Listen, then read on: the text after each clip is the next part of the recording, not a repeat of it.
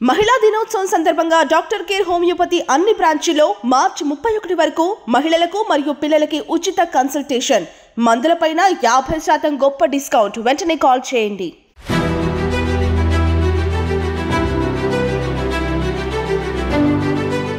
మీ qualification ఏంటి అసలు? నేను ఇంజనీరింగ్ చేశాను సిబిఐటి నుంచి. తర్వాత క్యాంపస్ ప్లేస్మెంట్లో నాకు ఇన్ఫోసిస్లో జాబ్ వచ్చింది. ఈ ఆన్లైన్లో క్లాసులు స్టార్ట్ చేశారు కదా, కరోనా ముందు నుంచే ఉందా లేకపోతే కరోనా తర్వాత ఐడియా వచ్చింది? కోవిడ్ వచ్చినప్పుడు మాకు ఆల్రెడీ 300+ స్టూడెంట్స్ ఉన్నారు స్కూల్లోనే. వీళ్ళందరికీ ఎలాగైనా ఎడ్యుకేషన్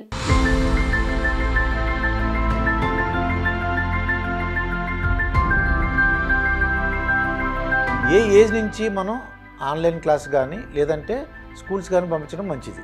చైల్డ్కి 2 years వచ్చిన వెంటనే ఈ ఐసిఎస్సి మంచిదా, సిబిఎస్సి మంచిదా, స్టేట్ సిలబస్ మంచిదా, లేదంటే ఇంకేదన్నా ఫారిన్ సిలబస్ మంచిదా? చాలా డౌట్లు ఉన్నాయండి.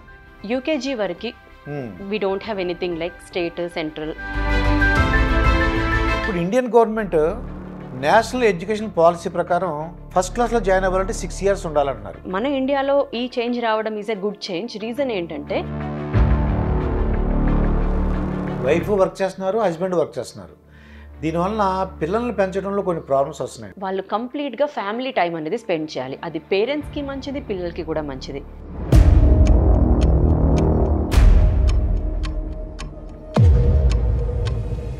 చాలామంది అనేది ఏంటంటే ఇది కాంట్రవర్షియల్గా ఉంటుందండి. ఇది వాళ్ళకి ఫైనాన్షియల్ స్టేటస్ గురించి పిల్లలుగా చెప్పచ్చా చెప్పకూడదా? అంటే నాకు ఇన్ని కష్టాలు ఉన్నాయి, ఫైనాన్స్ వల్ల ప్రాబ్లమ్స్ ఉన్నాయి, జీతం సరిపోవట్లేదు, లేకపోతే మనకి డబ్బులు ఖర్చు అయిపోతున్నాయి, అలాగే ఈ విషయాలన్నీ పిల్లలకి చెప్పచ్చా చెప్పకూడదా? మన లైఫ్ స్టైల్లో లేని వాటి గురించి వెళ్ళి నా కొడుక్కి ఫస్ట్ ర్యాంక్ రావాలి, మా అమ్మాయికి అయితే సంగీతంలో ఫస్ట్ వచ్చేయాలి, లేదంటే సింగర్ అయిపోవాలి, ఎక్స్పెక్టేషన్స్ ఉన్నాయండి పేరెంట్స్కి. ఎక్స్పెక్టేషన్ పెట్టుకోవడం అనేది కరెక్టే, కానీ రియలిస్టిక్ ఎక్స్పెక్టేషనా ఫాల్స్ ఎక్స్పెక్టేషనా?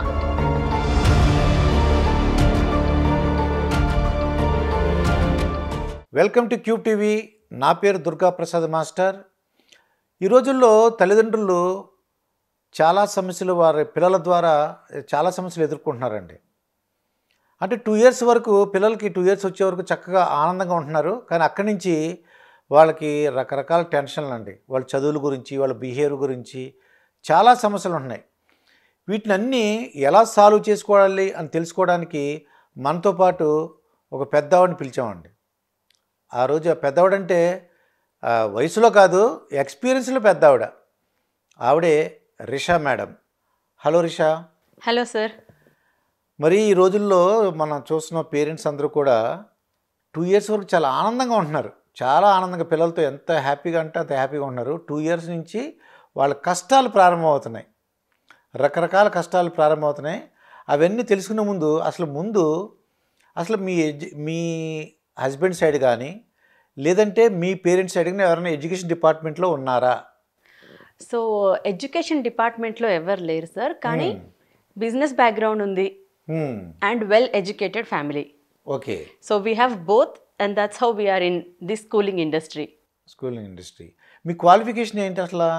నేను ఇంజనీరింగ్ చేశాను సిబిఐటి నుంచి. తర్వాత క్యాంపస్ ప్లేస్మెంట్లో నాకు ఇన్ఫోసిస్లో జాబ్ వచ్చింది, కానీ నేను జాయిన్ అవ్వలేదు. ఆ తర్వాత ఎంబీఏ చేశాను. ఆ తర్వాత కూడా నాకు జాబ్ వచ్చింది, కానీ జస్ట్ ఒక 6 months చేసి అదే టైంలో నేను మా హస్బెండ్ ఒక బిజినెస్ పెట్టాలని డిసైడ్ అయ్యాము. My husband is my senior in my engineering college. Okay. Yeah, but we were very sure job చేయొద్దు, ఏదైనా బిజినెస్ పెట్టాలి అని. అలా చూస్తున్నప్పుడు స్కూలింగ్ అయితే బాగుంటుంది, ప్రీ స్కూల్ అయితే బాగుంటుంది. ఎందుకంటే in a country like India ఇప్పుడు 9 years అయింది సార్ మేము స్కూల్ పెట్టి.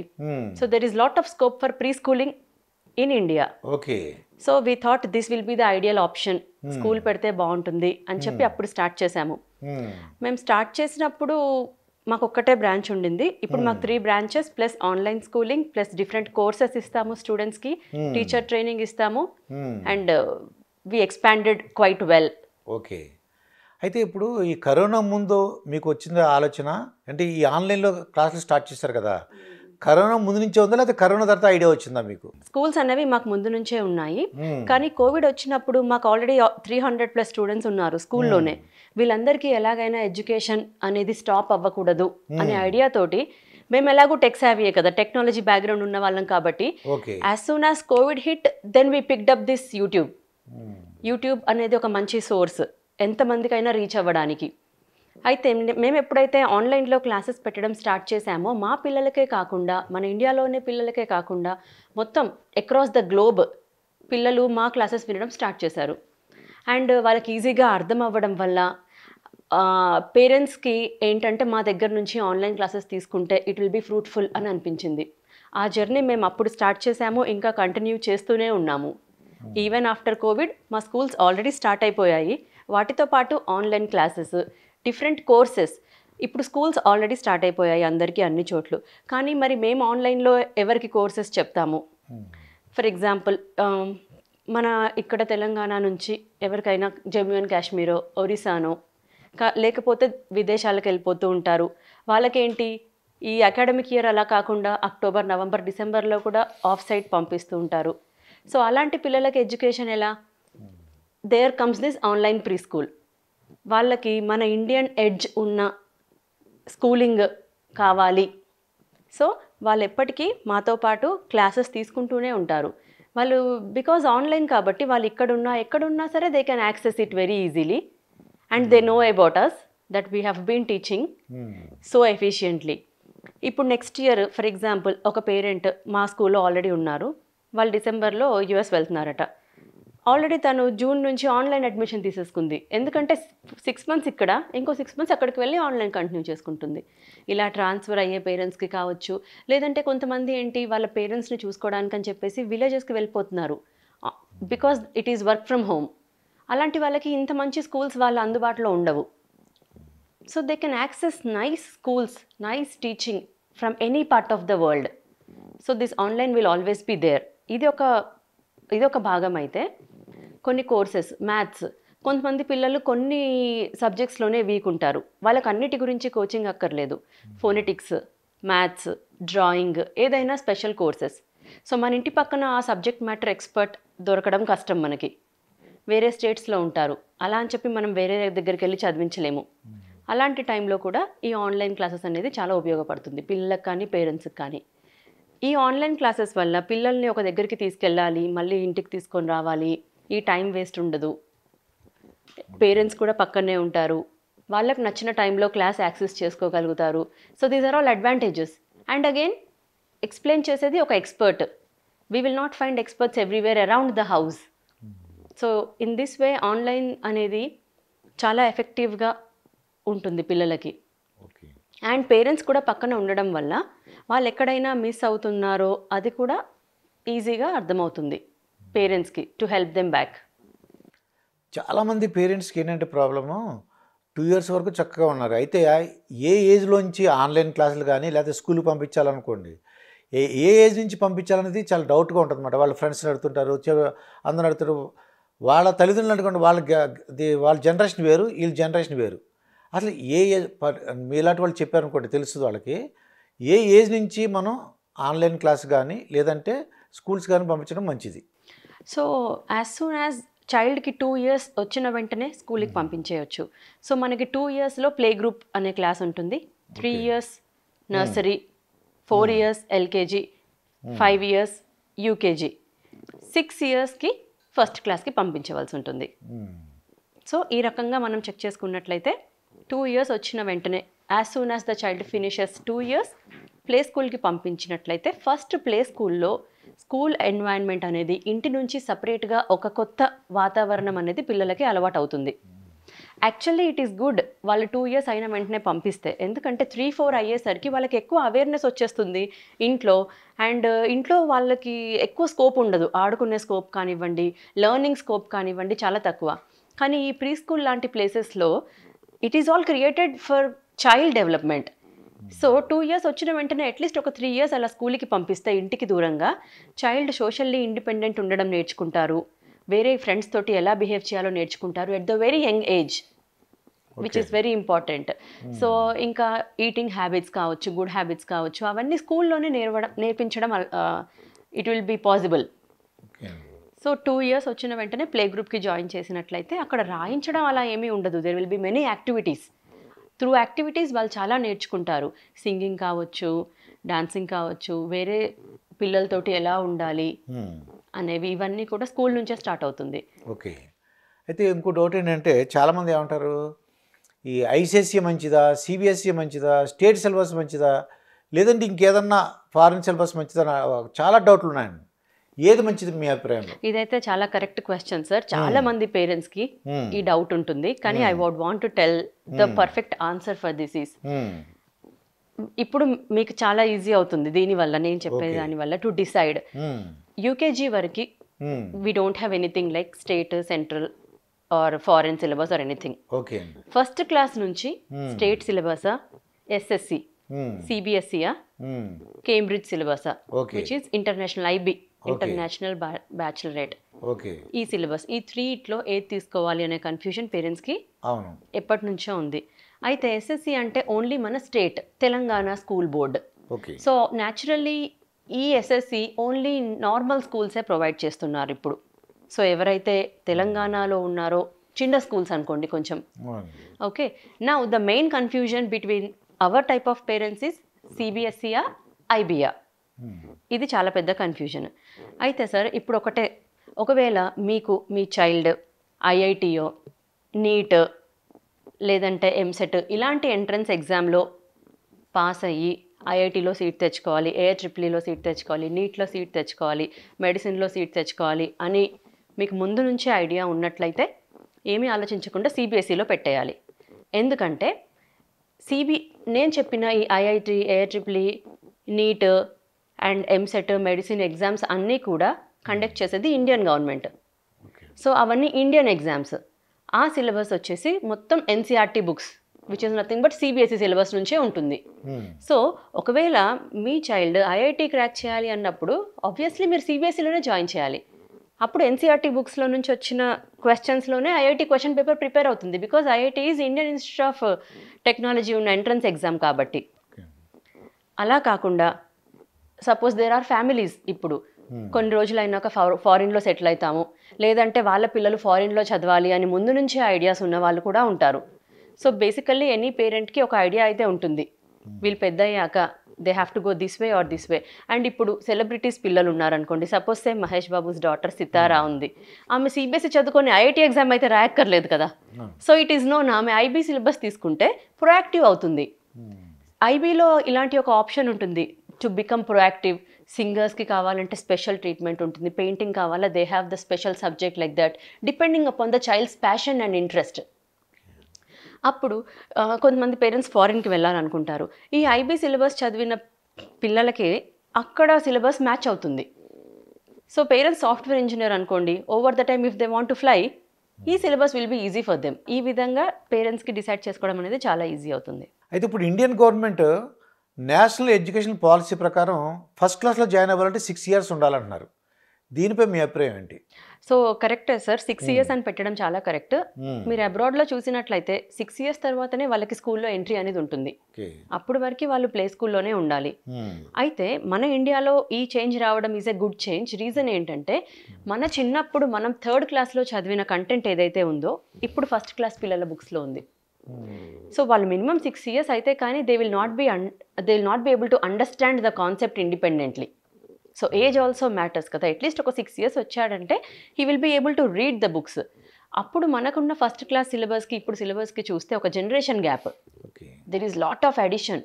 ఇప్పుడు సీనియర్ కేజీ అంటే యూకేజీలో పిల్లలు ప్రెజెంటేషన్స్ ఇస్తున్నారు, డెమాన్స్ట్రేషన్స్ ఇస్తున్నారు, స్టోరీ టెల్లింగ్ చెప్పాలి, పబ్లిక్ స్పీకింగ్ ఉంది, వాళ్ళకి డిబేట్స్ ఉన్నాయి ఫర్ ఫస్ట్ క్లాస్ కిడ్స్. మనకైతే అదేదో ఇంజనీరింగ్ వచ్చే వరకు we don't know anything about presentation skills and anything. So ఈరోజు ఉన్న జనరేషన్లో, ఈ 2000 జనరేషన్లో రైట్ ఫ్రమ్ ఫస్ట్ క్లాస్ ఇవన్నీ కూడా ఇన్కాల్కులేట్ చేస్తున్నారు కిడ్స్లో. అప్పుడు వాళ్ళకి ఒక మినిమం ఏజ్ అనేది అట్లీస్ట్ 6 years ఉంటే వాళ్ళు అర్థం చేసుకోవడానికి ఈజీ అవుతుంది. సో దాని గురించి వాళ్ళకున్న సిలబస్, ఈ జనరేషన్కి తగ్గ సిలబస్కి మినిమం 6 years ఉండడం వల్ల కరెక్ట్గా మ్యాచ్ అవుతుంది, వాళ్ళు ఈజీగా అర్థం చేసుకోగలుగుతారు, వాళ్ళు స్ట్రెస్గా ఫీల్ అవ్వరు. అలా కాకుండా చాలా పెద్ద సిలబస్ ఇచ్చేసి 5 yearsలో చదవమంటే capability also matters no. So the child should be ready to accept. So once the child is 6 years old, he will be able to understand things easily. Every year చాలా difference ఉంటుంది child డెవలప్మెంట్లో. So 6 years వచ్చాడంటే first class books చదవడానికి eligible అన్నట్టు. So it's a very nice idea. ఇంకోటి ఏంటంటే parents ఇద్దరు wife and హస్బెండ్లకు ఒక్కోసారి ఇబ్బందులు ఏర్పడతాయి. ఏ విషయంలో అంటే హ్యాండ్ రైటింగ్ చాలా అందంగా రాయమంటుంది వైఫ్ లేదా అమ్మ.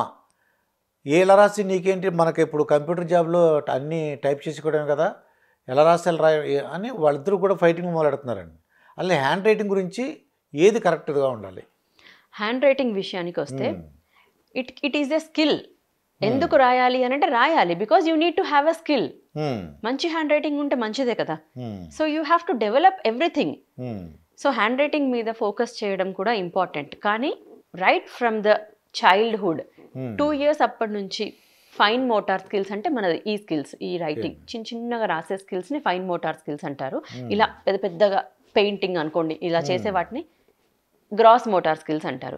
సో ఈ ఫైన్ మోటార్ స్కిల్స్ అనేది పిల్లలకు అంత ఎక్కువగా ఉండదు. అందుకే చిన్న పిల్లలు ఎప్పుడైనా సరే మనం పెన్సిలో పెన్ను ఇస్తే ఊరికే ఇలా గ్రాస్ మోటార్ స్కిల్స్ వాళ్ళకి బాగుంటుంది కాబట్టి ఇలా గీస్తూ ఉంటారు. కానీ చిన్న పిల్లలకి ఫైన్ మోటార్ స్కిల్స్ డెవలప్ అవ్వాలంటే ఫైన్ మోటార్ స్కిల్స్ యాక్టివిటీస్ ఉంటాయి, ఆ యాక్టివిటీస్ చేయించవలసి ఉంటుంది. సో ఈ యాక్టివిటీస్ అన్ని మేము ప్లే స్కూల్లో చేయిస్తాము. సో ఫైన్ మోటార్ స్కిల్స్ బాగా ఉన్న పిల్లలకి హ్యాండ్ రైటింగ్ ఆటోమేటిక్గా బాగుంటుంది. It is only about practice. 2 years, 3 years, 4 yearsలో fine motor skill development మీద మంచి ప్రాక్టీస్ కనుక ఇచ్చినట్లయితే వాళ్ళ హ్యాండ్ రైటింగ్ చాలా అద్భుతంగా ఉంటుంది. కాపీ రైటింగ్స్ కానివ్వండి, they should make kids right for a while at least. ఇప్పుడు ఇవాళ రేపు పేరెంట్స్ ఏంటి, ఒక హాఫ్ పేజ్ రాసామా చాలు రాయడం, oh my God. But what we use to do, మన చిన్నప్పుడు అసలు ఎంత బాగా మన హ్యాండ్ రైటింగ్స్ ఎలా ఉన్నాయి సార్ వెన్ కంపేర్ టు ఈ జనరేషన్ కిడ్స్. బికాస్ మనకు అంత ప్యాంపర్ చేయలేదు వీళ్ళలాగా. It is required. కొంచెం రాసినంత మాత్రాన వాళ్ళ చెయ్యని నొప్పి లేవదు, అలా ఏమీ ఉండదు. Practice makes man perfect. కొంచెం కాపీ రైటింగ్ ఒక ఫుల్ పేజ్ రాశారనుకోండి రోజుకి, ఒక యూకేజీ చైల్డ్ గురించి మాట్లాడుతున్నాను, హ్యాండ్ రైటింగ్ ఇంప్రూవ్మెంట్ అనేది ఉంటుంది, which is good for them. First క్లాస్కి వస్తే ఒక్కొక్కళ్ళ హ్యాండ్ రైటింగ్ చూస్తే you'll be surprised because lack of practice. So you have to give good practice at home also. Fine motor practice ఇచ్చినట్లయితే hand writing అనేది చాలా బాగుంటుంది. And it is important because over time it is a confidence builder. Hand writing మంచిగా ఉంటే మనకి marks బాగా వస్తాయి. ఎందుకంటే ఎలాగో ఇప్పుడు మన ఇండియాలో అయితే 1st to 10th అయితే ఎగ్జామ్సే రాయాలి, ఆ పేపర్ చూసే మార్క్స్ వేయాలి. సో హ్యాండ్ రైటింగ్ బాగుండడం వల్ల there are many advantages like this going forward. So ఈ చిన్న వయసులోనే దాన్ని కరెక్ట్ చేయగలిగితే it will be better and easy. Okay. ఇంకోటి ఏంటంటే అండి, ఎక్కువగా ఈ రోజుల్లో వైఫ్ వర్క్ చేస్తున్నారు, హస్బెండ్ వర్క్ చేస్తున్నారు. దీనివల్ల పిల్లల్ని పెంచడంలో కొన్ని ప్రాబ్లమ్స్ వస్తున్నాయండి. కొద్దిగా ఇద్దరు జాబ్ చేసుకుంటూ పిల్లల్ని ఎలా మేనేజ్ చేయాలి, కొద్దిగా ఏమైనా ఐడియాస్ ఇవ్వగలరా మీరు? సో ఇద్దరు జాబ్ చేసినప్పుడు వాళ్ళు ఇద్దరు ఈక్వల్గా వర్క్ చేయవలసి ఉంటుంది చైల్డ్ డెవలప్మెంట్ పట్ల. So they have to share there responsibilities. మీరు స్కూల్లో డ్రాప్ చేస్తున్నారా, okay, according to the time, okay fine నేను పికప్ చేసుకుంటాను, ఆల్ రైట్ ఫైన్. ఒకవేళ మదర్ బాక్స్ ప్రిపరేషన్లో ఉంటే father can help child get ready for the school, books settle చేసి అంతా రెడీ చేసి పెట్టొచ్చు. When wife and husband both are equally working, it is there equal responsibility to develop the child. So ఇద్దరు works share చేసుకోవడం is the first important thing. Second ఏంటంటే వాళ్ళు ఎలాగో ఇద్దరు వర్క్ చేస్తున్నారు కాబట్టి యూజువల్గా పేరెంట్స్ లేట్గా వస్తారు ఇంటికి. ఈ పిల్లల్ని ఆఫ్టర్ స్కూల్ యాక్టివిటీస్లో ఇన్వాల్వ్ చేయాలి. లైక్ సింగింగ్ కావచ్చు, డాన్స్ కావచ్చు, వాళ్ళ చైల్డ్ ఇంట్రెస్ట్ని బట్టి drawing classes. So till the time parents come back to school, tuitions. So దానివల్ల స్కూల్తో పాటు ఇంకొక అడిషనల్ అడ్వాంటేజ్, ఇంకొక స్కిల్ నేర్చుకుంటారు పిల్లలు టైం వేస్ట్ చేయకుండా. సో అలా ప్లాన్ చేసుకోగలగాలి. ఆ తర్వాత as both the parents are working, it is very important ఇంటికి వచ్చిన తర్వాత వాళ్ళు కంప్లీట్గా ఫ్యామిలీ టైం అనేది స్పెండ్ చేయాలి. అది పేరెంట్స్కి మంచిది, పిల్లలకి కూడా మంచిది. ఎలాగో రోజంతా కలిసి ఉండట్లేదు ఎవ్వరు ఇంట్లో, కాబట్టి ఒకసారి ఇంటికి వచ్చిన తర్వాత పిల్లలతో మాట్లాడడము, వాళ్ళతో కమ్యూనికేట్ చేయడము. యూజువల్గా ఈ బిజీ పేరెంట్స్, వీఆర్ బిజీ అనే ట్యాగ్ వల్ల ఒకళ్ళతో ఒకళ్ళ కమ్యూనికేషన్ అనేది చాలా తగ్గిపోయింది, which is not good. Because ఇలాంటి బిజీ పేరెంట్స్ ఉన్న కిడ్స్ని కనుక మీరు అబ్జర్వ్ చేసినట్లయితే ఓవర్ టైమ్ వాళ్ళు ఏం చేస్తున్నారో వాళ్ళ పేరెంట్స్కి తెలియదు. బికాజ్ వాళ్ళు ఏమనుకుంటారు, మేము బిజీ కదా. కానీ no, you are responsible for your child. Okay, how ever busy you are. ఇది ఎలా డెవలప్ చేయాలి? ఇంటికి వచ్చిన వెంటనే ఈవినింగ్ వాళ్ళ బుక్స్ తీసుకొచ్చి చూపించమని అడగాలి. సో దట్ వాడికి ఒక భయం ఉంటుంది. Oh my parents are busy but is always having an I on me. అది ఉండాలి ఎప్పటికైనా పిల్లలకి. ఎంత 10th అవ్వచ్చు, 12th అవ్వచ్చు, you have to know what is going around with the child. స్కూల్లో కావచ్చు, ఫ్రెండ్స్తో కావచ్చు, ఆఫ్టర్ స్కూల్ యాక్టివిటీస్ కావచ్చు. అప్పుడు వాళ్ళకు ఒక భయం అనేది ఉంటుంది.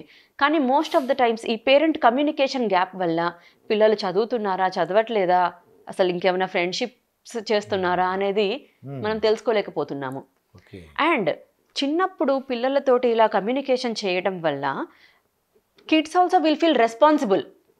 వాళ్ళు ఏదన్నా చేసినప్పుడు అమ్మో మా మమ్మీ డాడీ వాళ్ళు అడుగుతారు నన్ను అనే భయం ఉంటుంది, శ్రద్ధ ఉంటుంది. అమ్మ మమ్మీ డాడీ వాళ్ళు బిజీ, ఎలాగూ నన్ను పట్టించుకోరు అనే పిల్లలు ఎలా ఉంటారు?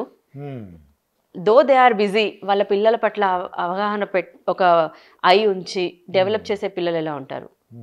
సో బిజీ ఉండొచ్చు, కానీ not for your child. Okay, ఇది చాలా ఇంపార్టెంట్గా గుర్తుపెట్టుకోవాలి. చాలామంది అనేది ఏంటంటే ఇది కాంట్రవర్షియల్గా ఉంటుందండి. ఇది వాళ్ళకి ఫైనాన్షియల్ స్టేటస్ గురించి పిల్లలకి చెప్పచ్చా, చెప్పకూడదా? అంటే నాకు ఇన్ని కష్టాలు ఉన్నాయి, ఫైనాన్స్ వలన ప్రాబ్లమ్స్ ఉన్నాయి, జీతం సరిపోవట్లేదు, లేకపోతే మనకి డబ్బులు ఖర్చు అయిపోతున్నాయి, అలాగే ఈ విషయాలన్నీ పిల్లలకి చెప్పచ్చా, చెప్పకూడదా? ఓకే అండి. సో చిన్న పిల్లల విషయం కనుక తీసుకున్నట్లయితే ఫ్యామిలీ అంటే ఏంటి? Parents, children all together in the same house. So naturally child వాళ్ళ మమ్మీ డాడీ వాళ్ళు చేసే ఖర్చులు కావచ్చు, వాళ్ళు చేసే ఇంకేదైనా కావచ్చు, అబ్జర్వ్ చేస్తూనే ఉంటారు. ఓకే, కాబట్టి మళ్ళీ మనం సపరేట్గా వాళ్ళకి మన పరిస్థితి ఇది అని చెప్పాల్సిన అవసరం లేదు. వాళ్ళ లైఫ్ స్టైల్ని బట్టి ఫాలో అయిపోతే పిల్లలకి చాలా బాగుంటుంది. అలా కాకుండా కొంతమంది పేరెంట్స్ ఏం చేస్తారు, ఓకే మా ఫ్రెండ్ వాళ్ళ మా డాటర్ వాళ్ళ ఫ్రెండ్ కార్లో వస్తుంది కదా, మేబీ మనం కూడా ఇప్పుడు దాని గురించి కార్ కొనాలేమో. ఫాల్స్ ఫైనాన్షియల్ కమిట్మెంట్ అది అవసరం లేదు. మీ లైఫ్ స్టైల్ని బట్టి మీరు ఉంటే సరిపోతుంది. మీ చైల్డ్కి కూడా అదే అలవాటు అవుతుంది. మన లైఫ్ స్టైల్లో లేని వాటి గురించి వెళ్ళి పేరెంట్స్ ఇబ్బంది పడకూడదు. బికాజ్ మీరు ఏదైతే చూపిస్తారో అదే రియాలిటీ అని నమ్ముతారు పిల్లలు. ఓకే, ఇంకోటి ఏంటంటే చాలా రిచ్ పేరెంట్స్ కూడా, కొంతమంది పేరెంట్స్ మేబీ వాళ్ళకి కార్లో వెళ్ళే ఎబిలిటీ ఉన్నా కూడా వద్దొద్దు, you have to go by auto only because నువ్వు నేర్చుకోవాలి. That also doesn't make any sense. Because you are మీకు క్వైట్ సఫిషియంట్ మనీ ఉన్నప్పుడు that's okay even if they go by car. So both ways it is not correct. నేను చెప్పేది ఏంటంటే మీకున్న financial ఎబిలిటీని బట్టి మీరు నడుచుకున్నట్లయితే మీ పిల్లలు కూడా అదే ఫాలో అవుతారు. So they are daily regularly seeing your financial capability. కాబట్టి మీరు సపరేట్గా వాళ్ళకి కూర్చోపెట్టి ఎక్స్ప్లెయిన్ చేయాల్సిన అవసరం ఏమీ లేదు. వాళ్ళు చూడగానే అమ్మ నాన్నను చూసి వాళ్ళు అర్థం చేసుకుంటారు. రోజు ఇంట్లో జరిగే సన్నివేశాలు బట్టి వాళ్ళకి అర్థమైపోతూ ఉంటుంది. నేను చెప్పేది ఏంటి, ఫాల్స్ ఫైనాన్షియల్ కమిట్మెంట్స్ చేసుకోకూడదు. వాళ్ళకి ఏవో అలాంటి బ్రాండెడ్ షూస్ ఉన్నాయి, మేబీ నేను కూడా కొనాలేమో, అవసరం లేదు. మన లైఫ్ స్టైల్కి తగ్గట్టుగా మనం ఉంటే సరిపోతుంది. చైల్డ్ అలాంటివి అడగరు కూడా. ఇలా కొనిచ్చినప్పుడు ఏమవుతుందంటే మేబీ పిల్లలకి కూడా okay fine my dad will get me if I ask అనేది ఒకటి ఫాల్స్ ఫైనాన్షియల్ ఇది సెట్ అయిపోతుంది పిల్లలకి, విచ్ ఈస్ నాట్ గుడ్.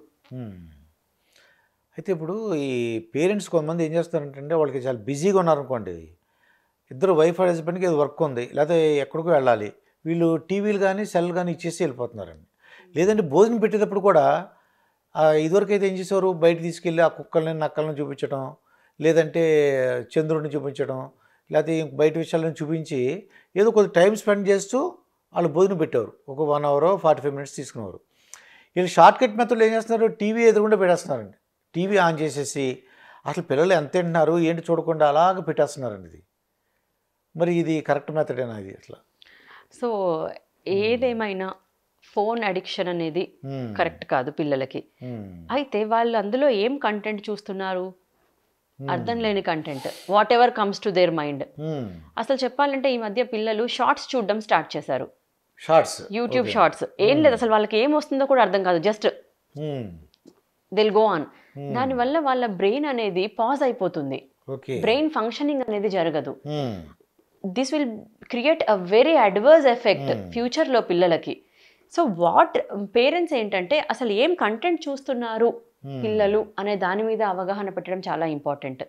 చిన్నపిల్లలు అనుకోండి, రైమ్స్ పెట్టమనండి, అట్లీస్ట్ ఆ రైమ్స్ వింటారు, వాళ్ళు రైమ్స్ రిటర్న్లో చెప్తారు. Child related content is at least better. Okay. So వాళ్ళు ఏం చూస్తున్నారు అనే దాని మీద ఫస్ట్ అవగాహన పెట్టడం చాలా అవసరం. అట్లీస్ట్ కొన్ని చిన్న చిన్న షోస్ లైక్ పెప్పా పిగ్ ఇలాంటి షోస్ చూడడం వల్ల దాంట్లో కూడా గుడ్ హ్యాబిట్స్ నేర్పిస్తున్నారు.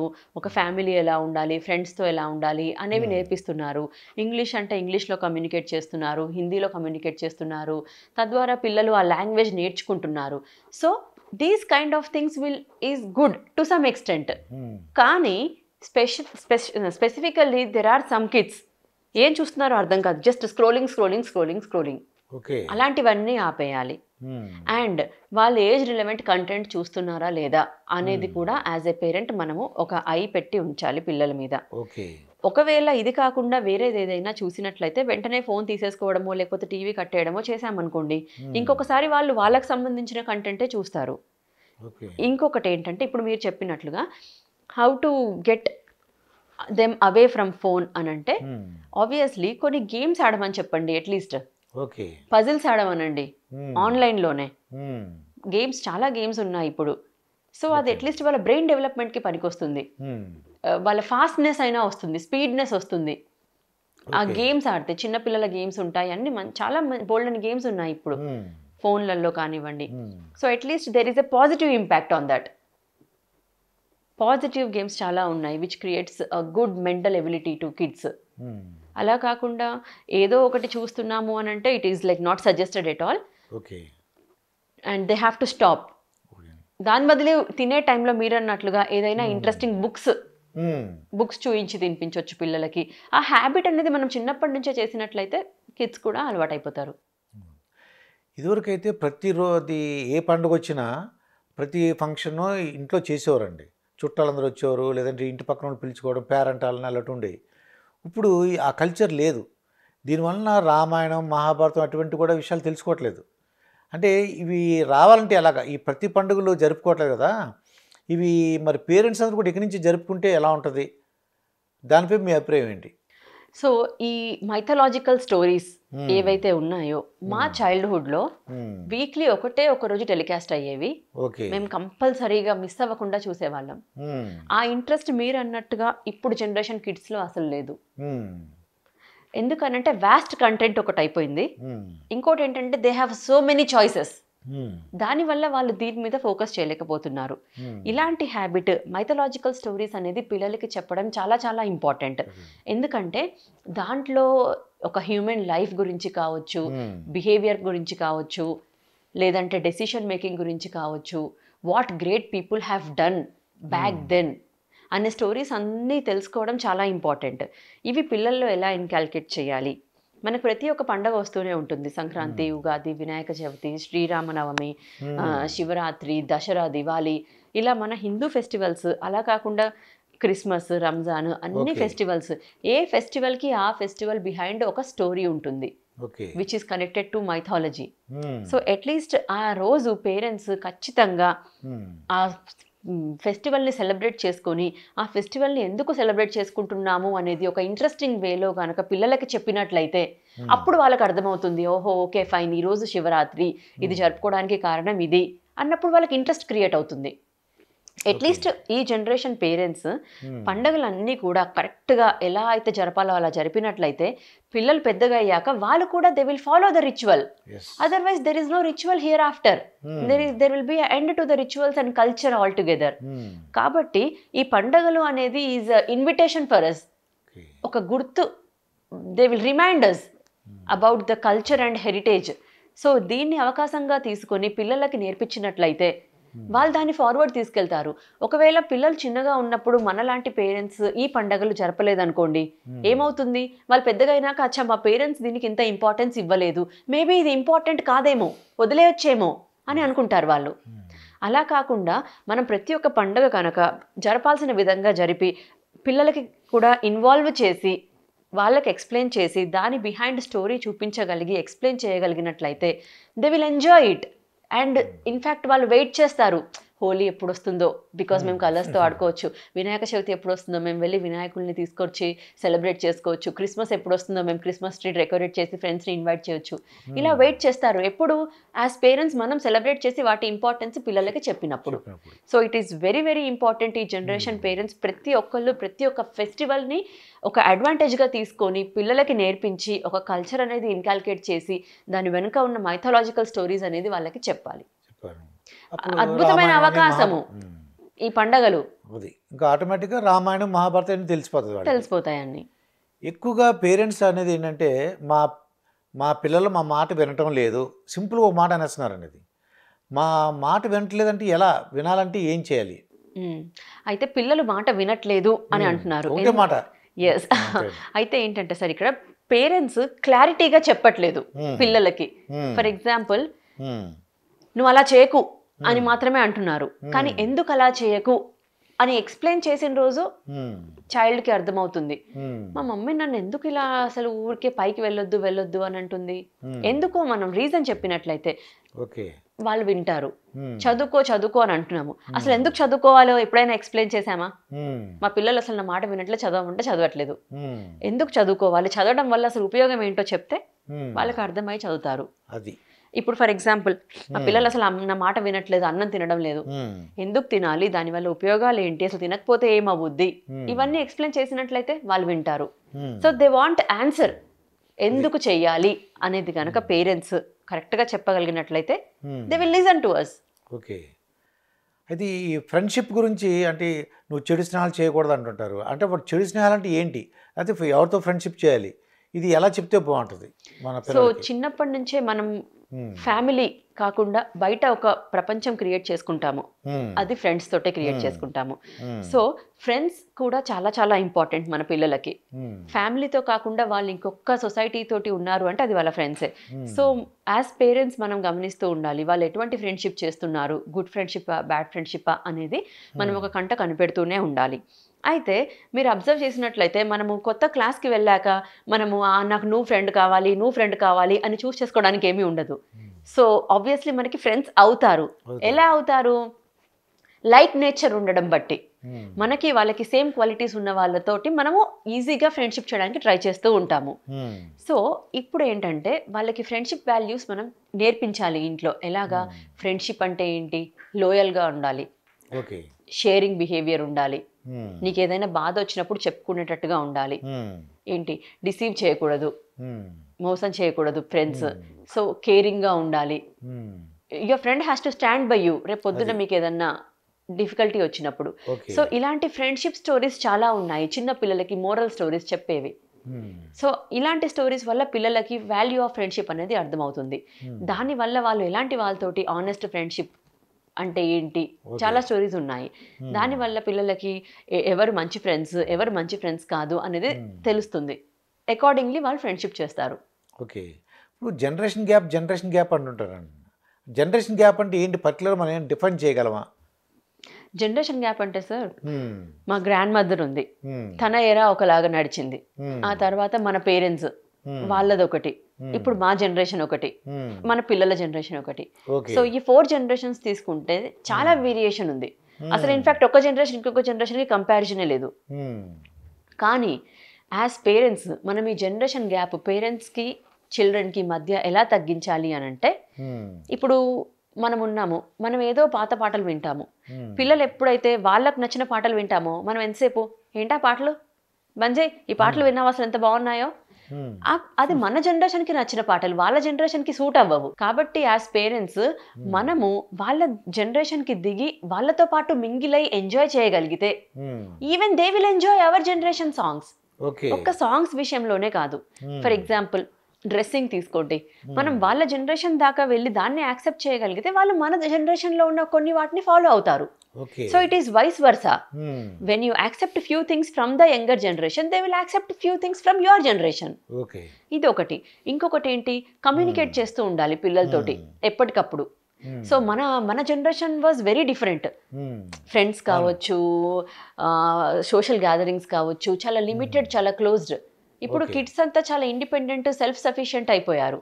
మనం వాటిని కొంతవరకు యాక్సెప్ట్ చేయక తప్పదు. సో అప్పుడే కదా వాళ్ళకు కూడా ఓకే ఫైన్, ఎంతవరకు కరెక్టో అంతవరకు మనం వాళ్ళని యాక్సెప్ట్ చేస్తూ వాళ్ళ జనరేషన్ కూడా సపోర్ట్ చేసినప్పుడు they will feel confident and they will like it. Because మన చుట్టూ సొసైటీ ఎలా ఉందో అలాగే మనం కూడా మన పిల్లల్ని నడిపించాలి, లేకపోతే వాళ్ళని సపరేట్గా చేసి చూస్తారు బయట. So it is very important as parents that we have to get down to their generation and then act accordingly. Okay. ఎక్కువగా ఇప్పుడు ఇద్దరు మగపిల్లలు ఉంటారు, లేకపోతే ఇద్దరు ఆడపిల్లలు ఉంటారు, లేదంటే ఒక అబ్బాయి ఒక అమ్మాయి ఉంటారు. వీళ్ళల్లో ఒకళ్ళు కొట్టేసుకుని మా పిల్లలు ఎప్పుడు మేము బయటకు వెళ్తే చాలు కొట్టేసుకుంటారు, తన్నేసుకుంటారు, ఎవరైనా చుట్టాలు వస్తే వాళ్ళ ఎదురుగుండా కొట్టుకోవడం అంటున్నారు.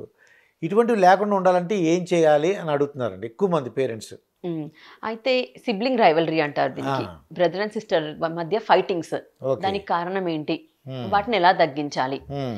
ఫర్ ఎగ్జాంపుల్ ఎప్పుడైనా ఇద్దరు పిల్లలు కొట్టుకుంటున్నారు అనుకోండి, యాజ్ పేరెంట్స్ మనం వెంటనే వెళ్ళి ఎవరినో ఒకరిని కరెక్ట్ చేయడం కానీ అలాంటివి చేయకూడదు. First you have to observe అసలు వాళ్ళ దగ్గర ఫైటింగ్ ఎలా స్టార్ట్ అయ్యింది, దానికి ఎవరు reason. Because as a parent మన రెస్పాన్సిబిలిటీ కదా, ఏ చైల్డ్ అయితే రాంగ్ చేశారో వాళ్ళని కరెక్ట్ చేయడం అనేది మన రెస్పాన్సిబిలిటీ. సో యాజ్ పేరెంట్ ఇద్దరు పిల్లల్ని అబ్జర్వ్ చేసి ఎవరి వల్ల అయితే ఫైటింగ్ స్టార్ట్ అయిందో వాళ్ళకి తర్వాత ఫైటింగ్ అయిపోయిన తర్వాత లోపలికో సైడ్కో తీసుకెళ్ళి నువ్వు ఇలా చేయడం కరెక్ట్ కాదమ్మా, తప్పు అని చెప్పాలి. అలా కాకుండా మనం వెంటనే అక్కడే శిక్షించేస్తాం పిల్లల్ని, లేదంటే ఎవరో ఒకరి మీద అరిచేస్తాము. మేబీ దానివల్ల ఏమవుతుంది, పిల్లలకి లో సెల్ఫ్ ఎస్టీమ్ అయిపోతుంది. వేరే సిబ్లింగ్ ముందు నన్ను మా మమ్మీ ఇలా అన్నది అనేది చాలా ఎక్కువ మైండ్లో పెట్టేసుకుంటారు వీళ్ళు పిల్లలు. అండ్ వేరే చైల్డ్కి అదొక అడ్వాంటేజ్ అయిపోతుంది, మా మమ్మీ నన్ను ఏమనలేదు అనే pride. So both are not correct. ఆ ప్రైడ్ ఉండకూడదు, ఈ లో సెల్ఫ్ ఎస్టీమ్ ఉండకూడదు. కాబట్టి పిల్లలు ఎప్పుడైతే ఫైటింగ్ చేసుకుంటారో వాళ్ళకి అర్థం చేయించాలి మనము, which is correct which is bad. ఇందులో నువ్వు చేసింది తప్పు, నువ్వు చేసింది కరెక్ట్, సో ఇంకోసారి ఇలా జరగకుండా చూసుకోవాలి. అది ఫస్ట్. సెకండ్ ఏంటంటే పిల్లలిద్దరిని సమానంగా ట్రీట్ చేయాలి. ఎప్పుడు కూడా మనము చిన్నోళ్ళు పెద్దోళ్ళు ఇద్దరు ఫైటింగ్ చేసుకుంటున్నప్పుడు సాధారణంగా వాడు ఎలాగో చిన్నోడు వదిలేయచ్చు కదా అలా అంటూ ఉంటారు. అప్పుడు పెద్దవాళ్ళకి ఏంటి, నా లైఫ్ అంతా కాంప్రమైజ్ అయినా, నా లైఫ్ అంతా సాక్రిఫైస్ అయినా అని వాళ్ళకి అనిపిస్తుంది. అది అసలు కరెక్ట్ కాదు.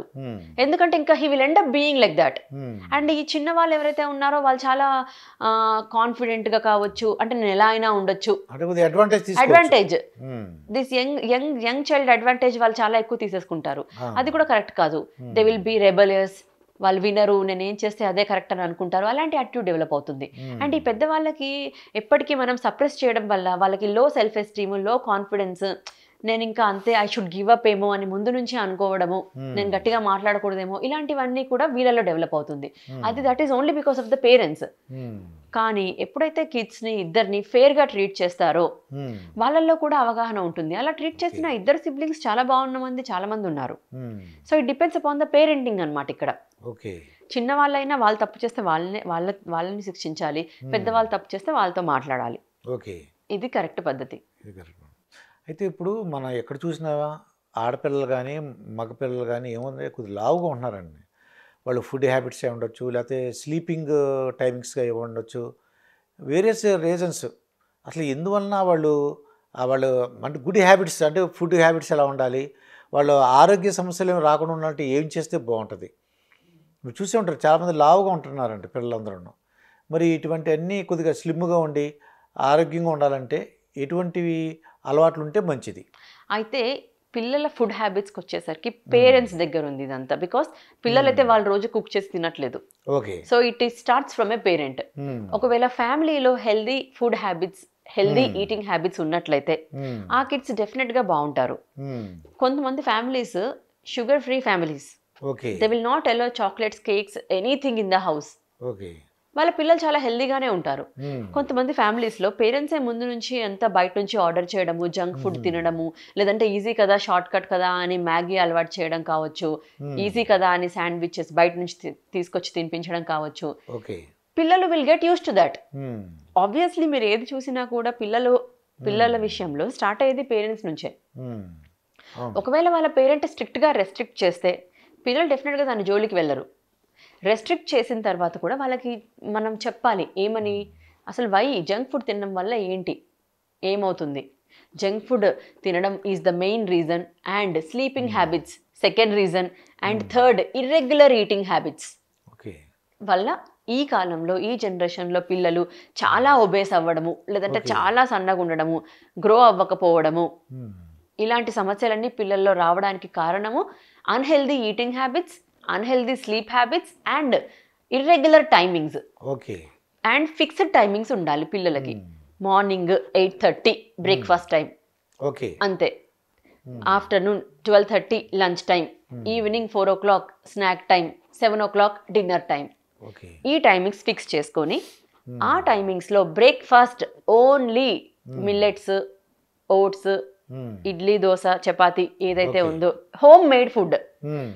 ఒకవేళ పేరెంట్స్ కనుక హోమ్ మేడ్ ఫుడ్స్కి కనుక షిఫ్ట్ అయినట్లయితే ఆ home made ఫుడ్స్లో fruits, vegetables, millets ఇలాంటివి కనుక ఇంక్లూడ్ చేసినట్లయితే, cool drinks, ice creams, junk food మొత్తం కట్ డౌన్ చేసినట్లయితే they will see a very big change. పిల్లలు యాక్టివ్గా ఉంటారు. లేకపోతే ఈ జంక్ ఫుడ్ తిన్న పిల్లలు చాలా లేజీ అయిపోతారు because of the eating habits. ఆ తర్వాత స్లీప్ టైమింగ్, ప్రతిరోజు ఏ టైంకి నిద్ర లేవాలి, ఏ టైంకి పడుకోవాలి. ఆఫ్టర్నూన్ లంచ్ టైం తర్వాత ఒకవేళ చైల్డ్కి ఫ్రీ ఉంటే పడుకోబెట్టడము. ఈ స్లీపింగ్ హ్యాబిట్స్ కూడా మనం పిల్లల్లో ఇన్కల్కేట్ చేయాలి. Regular eating habits, good healthy food and sleeping habits, ఈ 3 చేంజెస్ వల్ల కిడ్స్ హెల్త్ అనేది చాలా బాగుంటుంది. అండ్ కిడ్స్ కూడా చాలా యాక్టివ్గా ఉంటారు. స్కూల్స్లో కావచ్చు, గేమ్స్లో కావచ్చు. ఎందుకు యాక్టివ్గా? మా బాబు యాక్టివ్గా లేడండి, మా బాబు ఇలా interest చూపించడండి, because of food we are giving to them, because of the sleeping హ్యాబిట్సే. ఇవన్నీ కరెక్ట్ చేసినట్లయితే చాలా బాగుంటుంది. చాలామంది పేరెంట్స్ నేను చూసిన వాళ్ళు ఏం చేస్తున్నారంటే రిషా, వాళ్ళ మీద ఎక్స్పెక్టేషన్స్ పెట్టుకుంటున్నారండి. నా కొడుక్కి ఫస్ట్ ర్యాంక్ రావాలి, మా అమ్మాయికి అయితే సంగీతంలో ఫస్ట్ వచ్చేయాలి, లేదంటే సింగర్ అయిపోవాలి. ఎక్స్పెక్టేషన్స్ ఉన్నాయండి పేరెంట్స్కి. అది ఎంతవరకు కరెక్ట్? ఎక్స్పెక్టేషన్ పెట్టుకోవడం అనేది కరెక్టే, కానీ రియలిస్టిక్ ఎక్స్పెక్టేషనా, ఫాల్స్ ఎక్స్పెక్టేషనా అది కరెక్ట్ అనే దాని మీద ఆధారపడి ఉంటుంది. ఎక్స్పెక్టేషన్ అనేది పిల్లల మీద పేరెంట్స్ డెఫినెట్గా పెట్టుకోవాలి, కానీ రియలిస్టిక్ ఎక్స్పెక్టేషన్స్ పెట్టుకోవడం అనేది చాలా important. Falls expectations, unrealistic expectations పెట్టుకొని పిల్లలు అదే చేయాలి అని అనుకోవడం వల్ల పేరెంట్స్ దెబ్బతింటున్నారు, పిల్లలు కూడా దెబ్బతింటున్నారు. ఎలా అంటే, for example, maybe it is my wish that మా పాప ఒక పెద్ద సింగర్ అవ్వాలి అనేది నా కోరిక కావచ్చు, కానీ మేబీ తనకి సింగింగ్ ఇంట్రెస్ట్ ఉండకపోవచ్చు, డాన్సింగ్ ఇంట్రెస్ట్ ఉండొచ్చు. కానీ అలా కాకుండా లేదు నువ్వు సింగరే అవ్వాలి అని అంటే how will she be a singer? So expectations parents డెఫినెట్గా పిల్లల మీద సెట్ చేయాలి. వాళ్ళ ఇంట్రెస్ట్ని డిపెండ్ చేసుకొని, వాళ్ళ గోల్స్ని డిపెండ్ చేసుకొని, వాళ్ళ టాలెంట్ని డిపెండ్ చేసుకొని కనుక ఎక్స్పెక్టేషన్స్ని సెట్ చేసినట్లయితే పిల్లలు డెఫినెట్గా వాళ్ళ గోల్ రీచ్ అవ్వడానికి అన్ని విధాలుగా ప్రయత్నిస్తారు. పేరెంట్స్ కూడా వాళ్ళకి అన్ని విధాలుగా హెల్ప్ చేస్తారు ఆ గోల్ రీచ్ అవ్వడానికి. ఎప్పుడు పేరెంట్స్ది పిల్లలది గోల్ ఒకటే ఉన్నప్పుడు పిల్లలు కూడా అది ఈజీగా చేయగలుగుతారు. అలా కాకుండా ఎప్పుడైతే వాడికేమో డాన్స్ ఇష్టం ఉంటుంది, లేదంటే డ్రాయింగ్ ఇష్టం ఉంటుంది, వీళ్ళేమో ఐఐటి ఎగ్జామ్ రాసి నువ్వు ఐఐటి క్రాక్ చేయాలి అంటే వీడికి మ్యాథ్స్ ఇంట్రెస్ట్ ఉండదు, he is interested in drawing, అప్పుడు ఆర్కిటెక్చర్ చేయించవచ్చు కదా, it will be very easy for him. అది కూడా చాలా పెద్ద ప్రొఫెషన్ ఇవాళ. అయితే ఇలా ఎప్పుడైతే ఫాల్స్ ఎక్స్పెక్టేషన్ పెడతారో పిల్లలు ఇష్టం ఉన్నా లేకున్నా దానికి ఏదో చేయడానికి ట్రై చేసి they will get lousy, they will get lazy. ఇంకా after some point of time they will lose interest and they will stop trying and then they will start complaining back. మా మమ్మీ వాళ్ళు ఉన్నారు చూడు, అసలు నాకు ఇష్టం లేదు ఇది చేయిస్తున్నారు, బికాస్ మీరు ఫాల్స్ ఎక్స్పెక్టేషన్ సెట్ చేయడం వల్ల. అదే ఒకవేళ మీరు ఒక రియలిస్టిక్ ఎక్స్పెక్టేషన్ సెట్ చేసి you have to reach there అని చెప్పారనుకోండి, చైల్డ్ ఇంట్రెస్ట్ ని తగ్గట్టుగా ఎక్స్పెక్టేషన్ సెట్ చేసినట్లయితే ఇంకా వాళ్ళకి అది చాలా ఎనర్జెటిక్ గా అనిపిస్తుంది, because both the interest are same. So it is very important to decide parents before they set the expectations. Realistic expectation, falls expectation set చేస్తున్నారని చెక్ చేసుకోవడం చాలా ఇంపార్టెంట్. కానీ ఎక్స్పెక్టేషన్ అనేది సెట్ చేయాలి, పిల్లల ఇంట్రెస్ట్కి తగ్గట్టుగా సెట్ చేయాలి, బికాస్ అప్పుడు they can do much more better. అది రియలిస్టిక్గా ఉండాలి, చైల్డ్ ఇంట్రెస్ట్కి రిలేటివ్గా ఉండాలి. ఇంకోటి ఏంటంటే పేరెంట్స్ ఎక్కువ మంది చెప్పేది, చాలామంది మా అబ్బాయి లేదా మా అమ్మాయి చదువు మీద ఇంట్రెస్ట్ లేదా అండి, అస్సలు చదువు అంటే సారు అది పారిపోతుంటాడు, ఇంట్రెస్ట్ చూపించట్లేదు అంటుంటారు. అసలు ఇంట్రెస్ట్ ఎలా క్రియేట్ చేయగలం మనం? ఓకే, స్టడీస్ మీద ఇంట్రెస్ట్ రావట్లేదు, చదవట్లేదు అనేది ఒక కామన్ కంప్లైంట్. కానీ దీన్ని ఎలా మనము ఓవర్కమ్ చేయొచ్చు అంటే, పిల్లలు చదువుకునేటప్పుడు మనం వాళ్ళతో పాటు కూర్చొని వాళ్ళ సబ్జెక్ట్స్ ఏంటో తెలుసుకోవాలి. యాజ్ పేరెంట్స్ మనం ఒక పార్ట్ తీసుకోవాలి వాళ్ళ స్టడీస్ లో. సో వాళ్ళ సబ్జెక్ట్స్ ఏంటి, ఏ సబ్జెక్ట్ చైల్డ్ కి ఈజీగా వస్తుంది, ఏ సబ్జెక్ట్ టఫ్ గా ఉంటుంది అనేది పేరెంట్స్ అబ్జర్వ్ చేయగలగాలి. ఆ టఫ్ సబ్జెక్ట్ మీద ఎక్స్ట్రా స్పెషల్ కేర్ తీసుకోవడం కావచ్చు, ట్యూషన్స్ పెట్టించడం కావచ్చు. బికాస్ చైల్డ్ ఎప్పుడు ఇంట్రెస్ట్ చూపించరు when they don't like something. మనకి ఏదన్నా పని రానప్పుడే కదా మనం దాన్ని చేయడానికి కొంచెం డిసింట్రెస్టెడ్ గా ఉంటాము. కానీ ఇప్పుడు కొంతమంది పిల్లలు ఉన్నారు, వాళ్ళకి మ్యాథ్స్ అంటే చాలా ఇష్టం అనుకోండి, చేసేస్తూ ఉంటారు. Because it is interesting to him. So in the same way మనం మన చైల్డ్ లాగింగ్ దేంట్లో అవుతున్నారు, ఏ సబ్జెక్ట్లో అవుతున్నారు అన్నది గమనించి దాని మీద శ్రద్ధ చూపించడం అనేది చాలా అవసరం. సో 80% ఆఫ్ ద ప్రాబ్లం అక్కడ సాల్వ్ అయిపోతుంది. ఆ మిగతా 20% ఏదైతే ఉందో, పిల్లలు చదువుకునే టైం అనేది ఒకటి సెట్ చేసి ఆ టైంలో పేరెంట్స్ కూడా పిల్లలతో పాటు కూర్చొని వాళ్ళని చదివించడము. అలా పేరెంట్స్ చదివించలేని పక్షంలో ఏదైనా ట్యూషన్ కావచ్చు ఎక్స్ట్రా పెట్టించి వాళ్ళకి చదివించి వాళ్ళకి కాన్సెప్ట్స్ ఈజీగా అర్థమయ్యేలాగా చేయడము. ఒకసారి మనకు అన్ని అర్థమైపోయిన తర్వాత ఇంకా కష్టమేముంది చదవడానికి. When you are in a confusion and when you don't understand things you will not be interested. Third ఏంటంటే, కొంతమంది పిల్లలు గ్రూప్ స్టడీస్ లో బాగా చదువుకుంటారు, కొంతమంది అలోన్ గా చదువుకుంటారు, కొంతమంది ఏంటి పేరెంట్స్ ఎక్స్ప్లెయిన్ చేస్తే విని చాలా బాగా నేర్చుకుంటారు. So me child A type of కేటగిరీలో ఉన్నారో అబ్జర్వ్ చేసి అలాంటి అట్మాస్ఫియర్ క్రియేట్ చేసినట్లయితే ఇట్ విల్ బి బెటర్. కొంతమంది ఉంటారు, వాళ్ళ ఫ్రెండ్ చాలా బాగా చదువుతున్నారు అనుకోండి, వాళ్ళిద్దరు కలిసి చదువుకోవడం వల్ల డెవలప్మెంట్ ఎక్కువ ఉంటుంది. సో మనం ఐడెంటిఫై చేయాలి. దాంతో పాటు స్టడీ ఎన్వైరన్మెంట్ అనేది క్రియేట్ చేయాలి. చదువుకో, ఇప్పుడు మనం ఏంటి ఏదో పని చేస్తూ ఉంటాం ఇంట్లో, ఊరికే బుక్స్ ఓపెన్ చేసి చదివేసుకో అంతే. So that is so clueless statement. ఏం చదవాలి, ఎందుకు చదవాలి, దెర్ ఇస్ నో క్లారిటీ అన్నమాట టు ద చైల్డ్. మనము చదవడం అని అంటే ఒక్క టైం కేటాయించి ఆ టైంలో చదవమంటే ఈవెన్ పిల్లలకు కూడా అర్థమవుతుంది, అచ్చా ఇది నా రీడింగ్ టైం, నేను చదువుకోవాలి. మనకు గుర్తొచ్చినప్పుడల్లా మనం పిల్లలకి బుక్స్ ఓపెన్ చేసి చదవచ్చు కదా, why they will read and what they will read. So clarity less statements pass చేయడం అనేది, ఎప్పుడు చదవమనే చెప్తారు అనేది వాళ్ళ బ్రెయిన్ లో వెళ్ళడానికి ఇదే కారణం. అలా కాకుండా ఏదన్నా ఒక పర్టికులర్ టైం సెట్ చేస్తే ఆ టైంలో ఏం చదవాలి అనేది స్కెడ్యూల్ మనం పిల్లలకి చేసినట్లయితే వాళ్ళకు కూడా ఈజీ అవుతుంది చదవడం.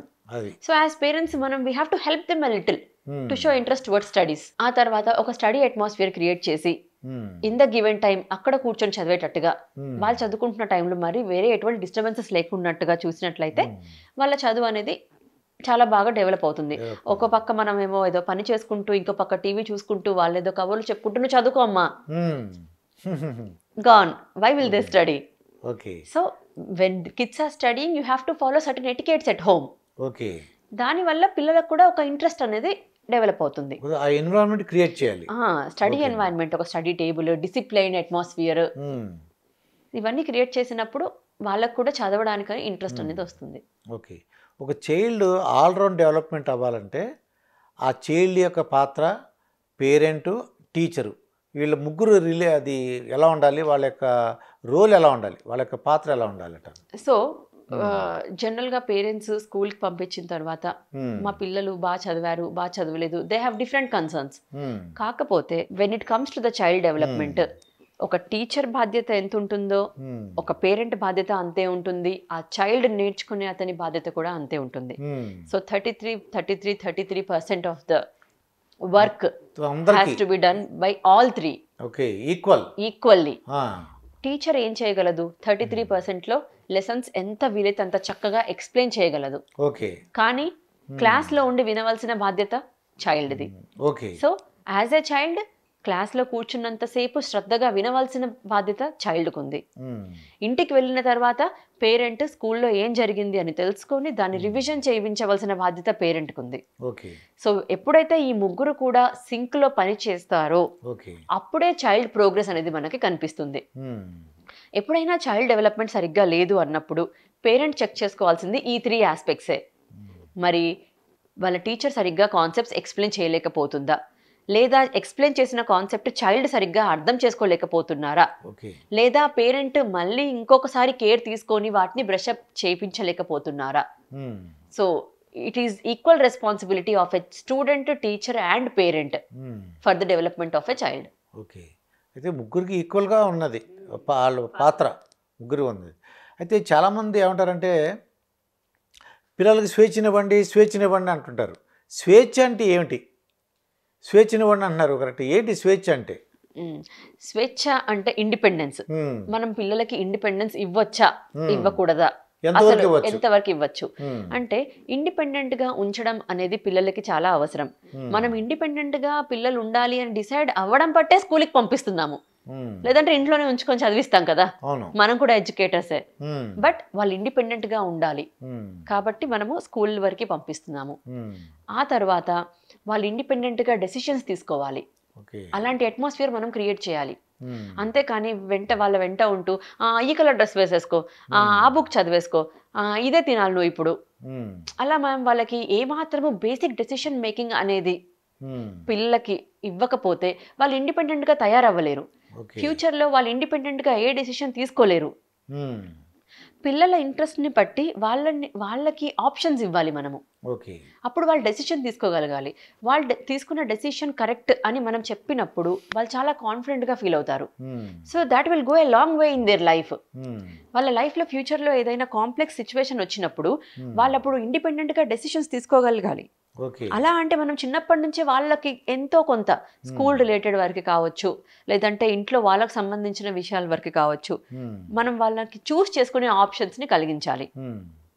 So that they become independent. వాళ్ళు ఏదైనా మాట్లాడాలి అంటే మనం వాళ్ళని అలో చేయాలి మాట్లాడడానికి.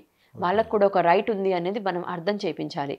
ఆ independence to talk, independence to choose, ఇవన్నీ చేసినప్పుడు పిల్లల్లో కాన్ఫిడెన్స్ అనేది బిల్డ్ అవుతుంది. ఈ కాన్ఫిడెన్స్ వల్ల వాళ్ళు రేపు పొద్దున్న ఒక సొసైటీలో ఉన్నప్పుడు, ఫ్రెండ్స్ మధ్యన ఉన్నప్పుడు వాళ్ళు ఫైట్ చేసుకోవడానికి ఉపయోగపడుతుంది. అలా కాకుండా మనం ఎప్పుడు పిల్లల వెంటే వాళ్ళ చేయి పట్టుకొని ఉండి అన్ని మనమే చేసామనుకోండి, వాళ్ళకి it will be like A cake walk అనుకోని, తర్వాత ఒక రోజు మనం లేని రోజు వాళ్ళు ఒక బేసిక్ డెసిషన్ తీసుకోవడానికి కూడా చాలా ఇబ్బంది పడిపోతూ ఉంటారు. అలాంటి వాళ్ళే పిల్లలు డిప్రెషన్కి వెళ్ళడము ఇలాంటివన్నీ జరుగుతూ ఉంటాయి. అలా కాకుండా పిల్లల్ని చిన్నప్పటి నుంచే ఇండిపెండెంట్గా, బోల్డ్గా తయారు చేయడం అనేది పేరెంట్స్కి ఉన్న ఒక బాధ్యత. ఓకే. అయితే మీ ప్రతి అబ్బాయి లేదంటే ప్రతి అమ్మాయి కూడా యూనిక్, ఒక ప్రత్యేకం. ఇంకోళ్ళు ఎవరితోనూ కంపేర్ చేయకూడదు. ఎప్పుడు కూడా మీ అబ్బాయి లేదా మీ అమ్మాయి వాళ్ళు ప్రత్యేకతలు వేరు, వాళ్ళ ఇంట్రెస్ట్లు వేరు. ఇంకోళ్ళతో ఎవరితో కంపేర్ చేయకుండా మనం పెంచగలిగితే చాలా అభివృద్ధిలోకి వస్తారు. మీరు అనుకున్న ఎక్స్పెక్టేషన్స్ అన్నీ కూడా వాళ్ళు ఫుల్ఫిల్ చేయడానికి అవకాశం ఉంటుంది. మరొక వీడియోతో మీ ముందుంటాను. మీ దుర్గా ప్రసాద్ మాస్టర్.